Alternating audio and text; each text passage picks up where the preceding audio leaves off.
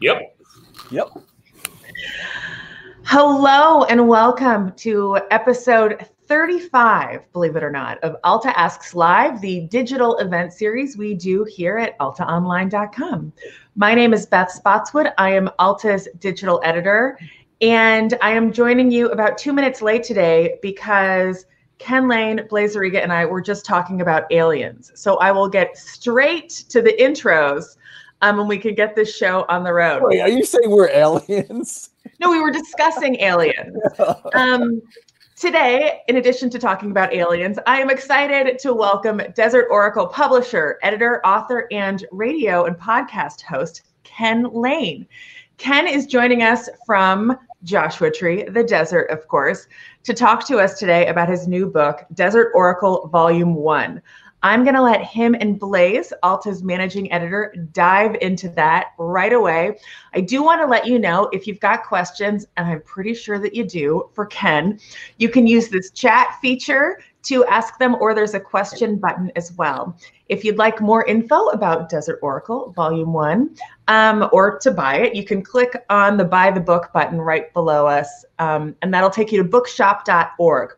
It supports independent booksellers, and it's how we sell you books here. So without further ado, I'll be back at the end to ask Ken and Blaise any questions you have, but I'm going to let these two take it away. Thanks. Thank you, Beth. Thank you, Beth. So first off, Ken, congratulations. Congratulations. Thank you. You. Excited to see this. I'm a longtime fan of the Desert Oracle. Oh, you've got all the out of print old issues, and so it's a real thrill to be here today with you.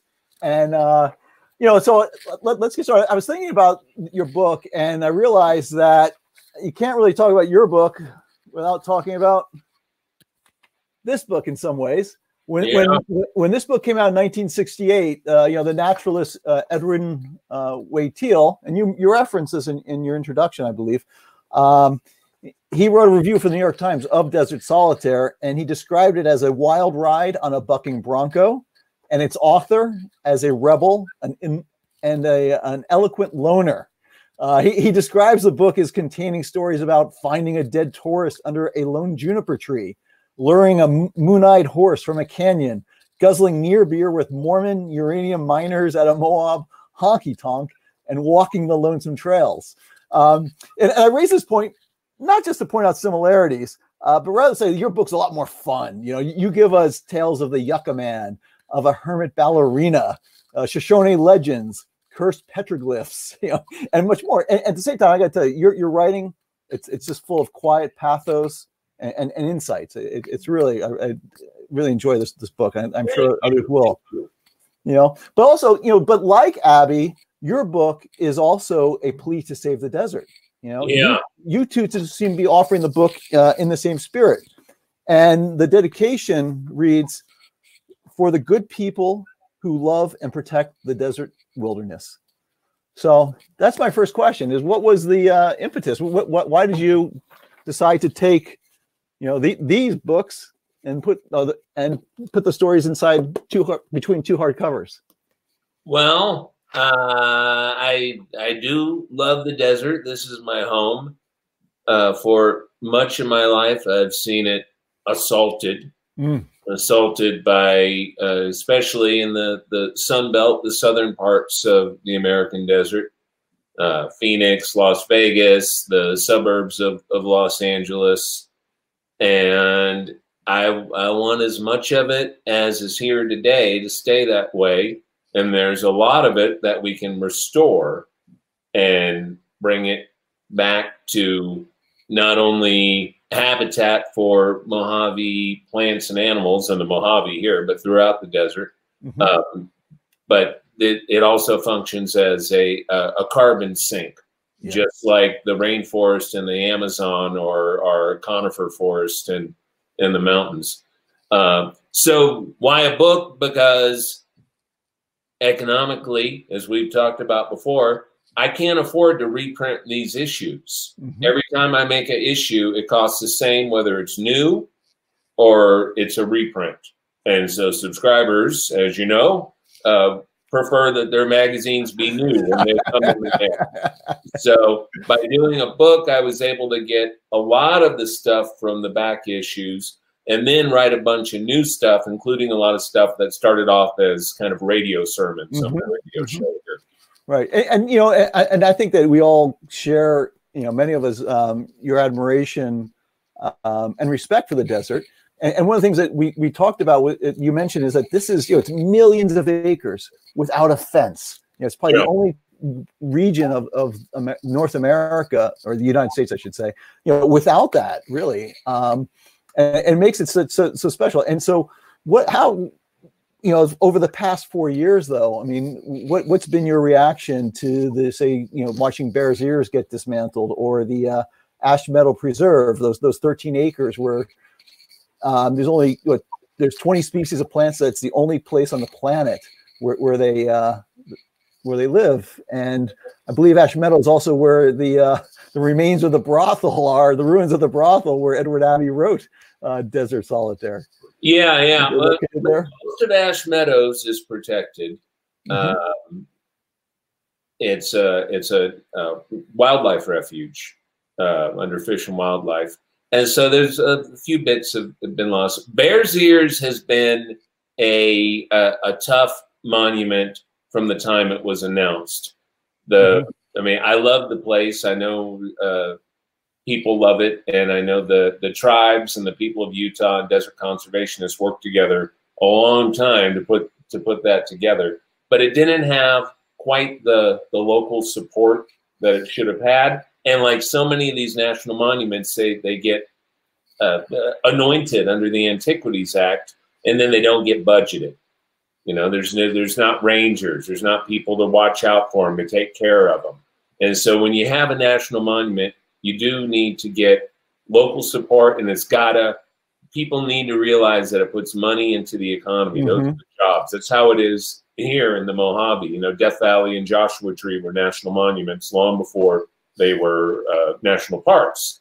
Now, and also in the last 4 years, and this is little known because it was kind of a constant wave of bad environmental news over these past 4 years. But there were also some real bright spots. One was the Land and Water Conservation Fund got permanently funded by Congress, and that's the law. It had been an annual struggle forever. You got to somehow come up with the funding. You know, these guys don't want to do it, whatever. Now it's funded every year. It's a lot of money. It's good for every state. Every state has conservation areas. And the second California Desert Protection Act came through in 2018, signed by our lovely president, and everybody was happy with it. It added a lot of acres to Death Valley, to Mojave National Preserve. It added it filled in a lot of spots, and it made some good permanent desert protections. We wrote about the first one. I guess it was 1994. The first one was 94. California Desert Protection Act. The 25th anniversary of it at Amboy Crater just last year, when we could do things in public. I did a campfire stories out there. We had 100 people at Amboy Crater in the middle of the night.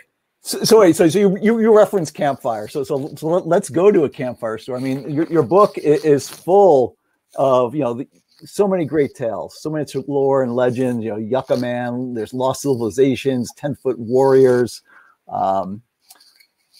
What's your favorite tale in this book? What's your favorite one? I think my favorite story, just because it tells so much about California as it grew out of its original cities, is the stories about the desert Sasquatch around Edwards Air Force Base and the aerospace worker suburbs in Antelope Valley, Lancaster and Palmdale. In the early 70s, and this happens a lot. You look wherever new settlements have been cut into the land, new highways, tract homes, and big box stores and everything. It's like the world is protesting, and the way it protests is these monsters start appearing. So the desert Sasquatch was showing up all over the place. People would see it out there, sliding glass doors of these, 3.2 tract homes in Palmdale and Lancaster. And people were in a frenzy. So 2 posses got together, mostly a lot of military veterans who work for aerospace industries, the Edwards, Skunk Works, etc. And they went out into the dry creek behind the newest suburbs to go hunt for the desert Sasquatch and kill it.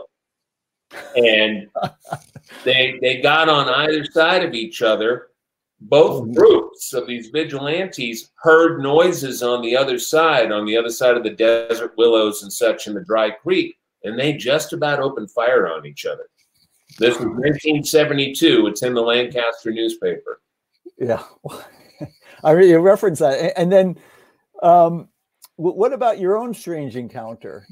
In your book, you reference driving one night on Amboy Road and a pair of headlights. Yeah, I've had a few. That was one that I did not consider to be some sort of supernatural event until afterwards. Would you tell the audience what happened? I'm coming from Roy's. You know where Roy's is? On Route 66, the old gas station, a hotel. It's been in a lot of horror movies. On the Mother Road, yeah. And so I'm coming from there back to Wonder Valley to home in Joshua Tree. It's the middle of the night. I'd been up in Death Valley during the super bloom, I believe, and I could not find a hotel room. And I didn't have camping stuff. It was one of those days. It's like, yeah, it sounds great. I'm going to hop in the car. I got some time and go see it. So I ended up driving back, whatever. It's a couple hours. I love driving in the middle of the night in the desert. So I'm coming back. There's nobody else on the road. I haven't seen anyone. I go past the one place where the CHP hides. There's nobody there. And I'm like, all right, open it up. Go up the grade. So I'm doing about, I don't know, 80 or something coming up the hill. And I see some lights behind me. 2 lights, headlights. And I gently adjust my cruise control so I get back down to a 60 or so. It's 55 there. And these lights shoot straight up behind me. I mean, this is a 12 or 14 mile grade that goes up to the Old Woman Mountains and the Sheep Hole Wilderness. And after you come down that grade, you go into Wonder Valley. So it seemed like, I don't know, 30, 60 seconds. That whole distance is covered, and they're right behind me, just blinding me in my rear view. And I think, well, it's not a cop because I'm not speeding now. And it's got to be some local lunatic. One of those posses. Yeah. So I do what many drivers will do when somebody gets right on their ass. I just slow down. And finally, I'm like, all right, I've had enough. I stop. I stop on the road. And the lights, as I turn my head, shoot back all the way down to the bottom of the dry lake. I mean, they must have been going 200-300 miles an hour. It was just, it wasn't a car. Whoa. And so I started looking around for stories later after I kind of process it. And there are incidents all over, but especially in the mountains of Southern California, the deserts of Southern California, of these ghost lights pursuing drivers on highways. Any on that stretch of Amboy Road? I have heard personally some stories. For instance, that Amboy campfire stories we did with Mojave Desert Land Trust and Mojave Trails National Monument. A guy came up to me afterwards. He's a photographer, and he's around there a lot doing nature photography. Same thing had happened to him. He got out, no car. Right. Wow. I've got goosebumps. Yeah, try it sometime. I encourage everyone to go drive around in the middle of the night and see if anything weird happens. Yeah. Well, speaking of weird, okay, we were starting to talk about the desert as, talking about the plants there, but we haven't yet spoken about any of the animals. And certainly there's dangerous animals, meaning, rattlesnakes or coyotes and scorpions and so on. But in your book, you also reference what you think is the scariest animal. It's only 4 inches. You want to share that? Yeah, this is one that doesn't come up too much. and there are variants across the western and midwestern United States, but it's called the grasshopper mouse. The grasshopper mouse looks like a mini kangaroo rat. Kangaroo rat might be like this with the tail. Grasshopper mouse is like this. Mm. Grasshopper mouse loves to eat venomous insects. His favorite things to eat are desert centipedes and scorpions. And this is the insane thing. When it eats a scorpion, it eats the stinger first. It breaks off the stinger, chews it, and it sort of transforms the venom into an anti-venom in its digestive tract. So it feels no pain from this. In fact, it gets high from it. It's like a painkiller or something. Yeah, yeah. It's like, it's like it just had a bottle of OxyContin or something. Yeah. And then it feasts on the rest of it. And when it's done with the killing, and the scorpions out here can be as big as a grasshopper mouse. Uh-huh. It then throws back its head and it howls like a little coyote. High-pitched. Mm-hmm. And once you hear this, go outside if you're in the desert, like at a late night at a campsite or out wandering around, and you'll hear these high-pitched kind of screeches, and it's very eerie. All right. Oh, and so there's another sort of odd animal, I guess I'll call it, and you describe it, the chapter as the hibernating bird. Oh, yeah. Can you tell us about that? The hibernating bird was a great discovery of the pioneering desert biologist, Dr. Edmund Yeager, Jaeger, who taught and researched for UC Riverside for decades, I believe. He was part of the original Bohemian artists colony in the canyons of Palm Springs before the health resorts were built there. And he was going around south of Eagle Mountain, down Desert Center, walking with some of his student helpers, and he finds what looks like a dead bird kind of smacked up against a boulder. And it's winter. It's February, January, I don't recall. And he picks it up. Like, this bird's alive. The feathers were all ruffled and the wind damage and everything, but the bird's just in the shallowest of little nooks. So he bands it, and they come back a couple weeks later. It's still there. It hasn't moved. No hibernating bird had ever been confirmed by science before that. Although, as is often the case, the desert tribes had much experience with these hibernating birds. The bird was a pourwill. The pourwill is like a nightjar. Nightjars are these haunted birds that are out at night, and they make these awful kind of, and they have big mouths like a jar, and they eat bugs. They like to hang around your porch light. And this is a bird that the Hopis call the sleeping one, I think. That's it. Yep. Yeah. Holcheck, I believe. Wow. Is a Navajo bird. Yeah. And so you mentioned Yeager, and he's a writer that I had not heard of, but I'm going to check him out. Other writers who loom large, Mary Austin. He's great. All of his books are great. Yeah. This is one, Desert Wildflowers. Here's Rainer Banham on the Scenes in American Desert. Yeah. I was reading that on Kim Stringfellow's Mojave Project. Yeah, check out the Mojave Project, everyone. I highly recommend that site. It's got the color version of this photo. But Ken, who are some other writers that people should know about? Other books you might recommend about writing about the desert? I prefer the nonfiction books. Uh-huh. The classics are classics because they're good, and the desert has been a little underexplored for literary nonfiction, I guess. So Mary Hunter Austin's The Land of Little Rain is just such a beautiful book because it doesn't read like an old book. Her prose is very modern. She was very modern. She was pioneering feminist, socialist, New York playwright, and it just sparkles. It's just great prose. Terry Tempest Williams writes very well. She's great, about the desert. Of course, she's not in our part of the desert, so the California deserts. The California deserts have often kind of been ignored because not much grows. The Mojave is the hottest and the driest desert in the southwestern in the United States, and it's often been thought of as this wasteland that's getting in the way of LA taking over the entire southern half of the state. And you mentioned earlier, your fondness for late night drives. Yeah. And what's magical about them? And do you listen to, radio or sing? Yeah.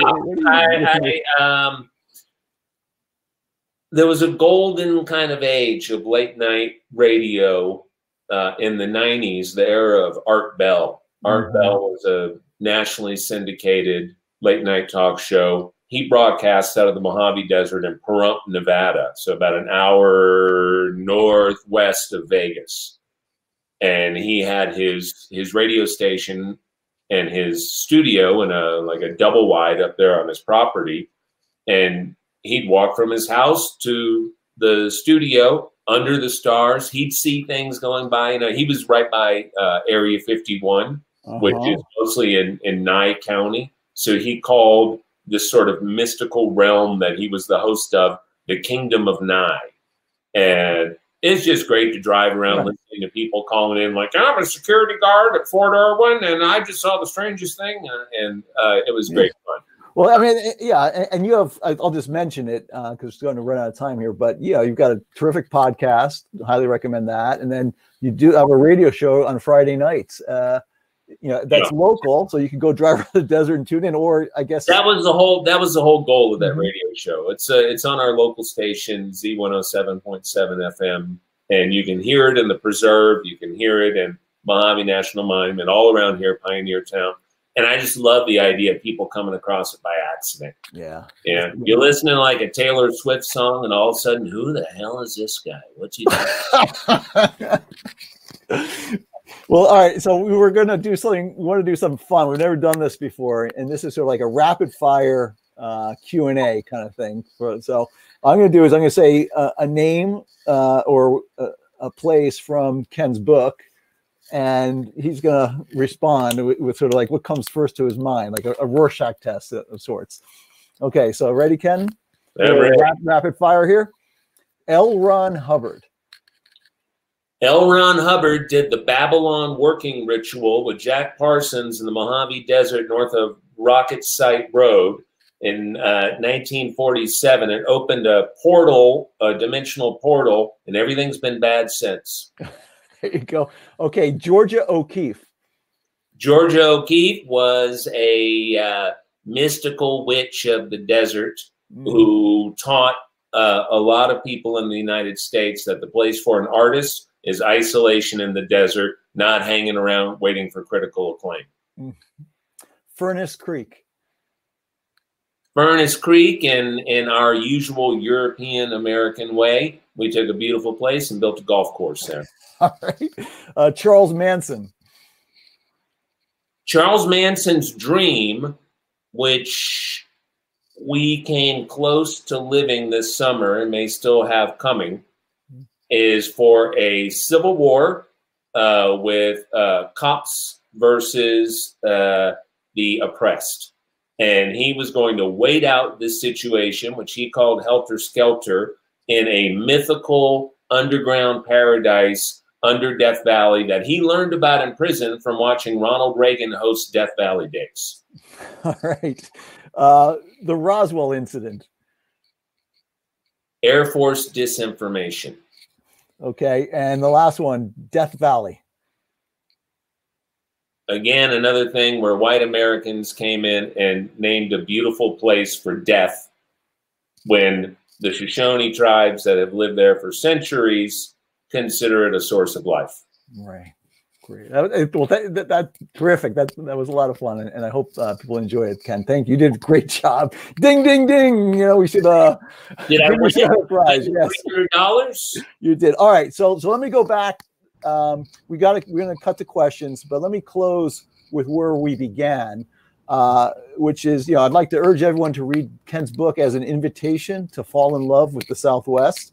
And Ken, I'd like to ask if you could read the last two paragraphs of your book. Yes, I can. And we'll sign off with that and then go to some questions, please. There are many good and noble reasons to protect the wilderness that remains, to be wise stewards of the only planet we've got at this moment. Keeping a wild, open landscape available for our encounters with the mysterious and the divine is as good a reason as the rest, and maybe the best one of all. Come on out and give it a try. Maybe you'll see a UFO. Maybe you'll see something weirder.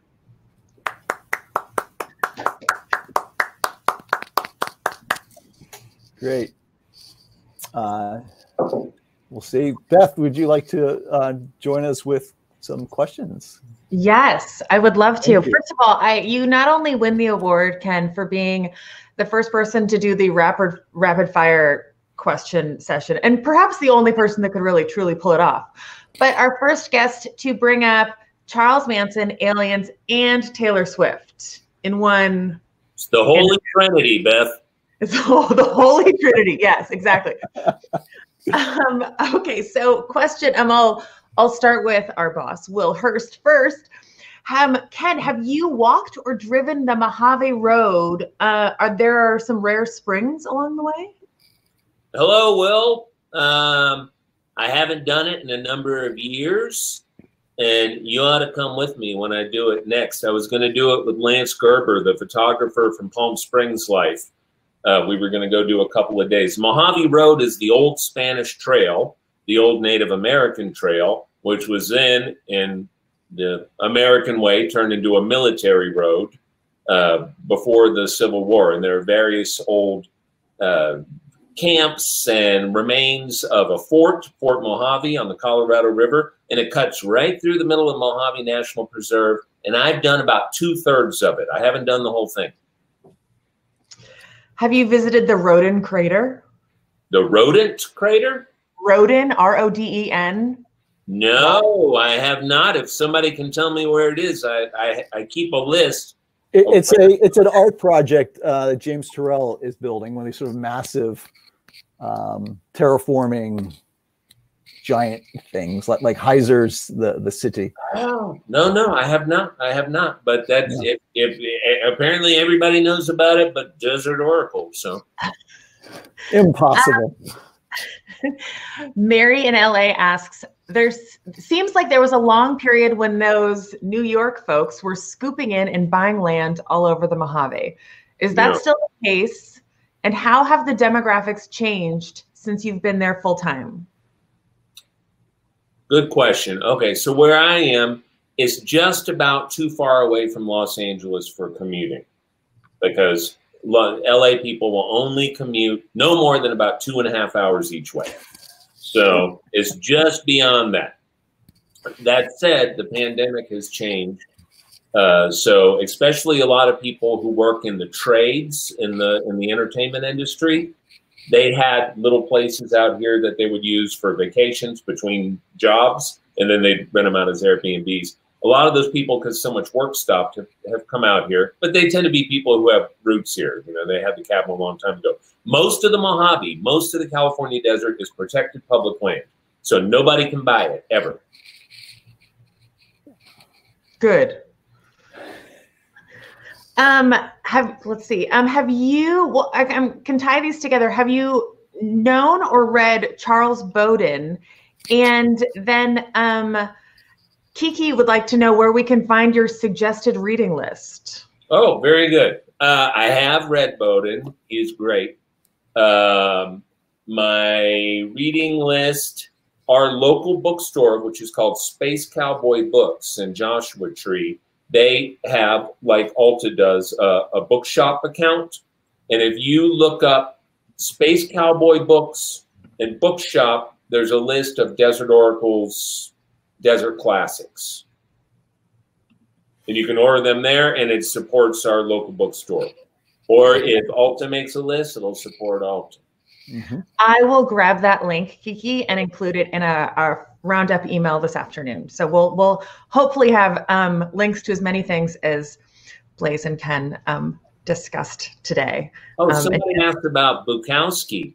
The last place I lived in Los Angeles was an apartment court about a block and a half from Bukowski's famous apartment court.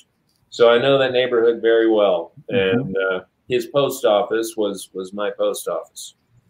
The one where he worked?